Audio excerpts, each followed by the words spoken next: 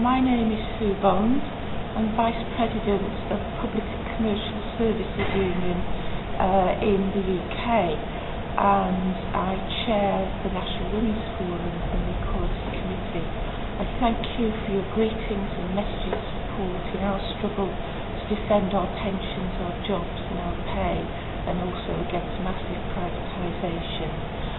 Women in the trade unions in the UK are playing an increasing part in the struggle, and we work very hard to encourage them to get active.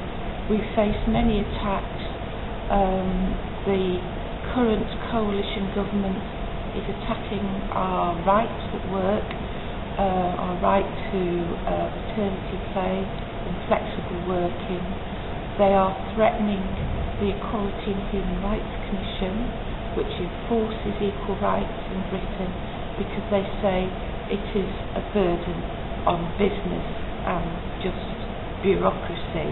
So we're defending our members who work there, that work on equality issues.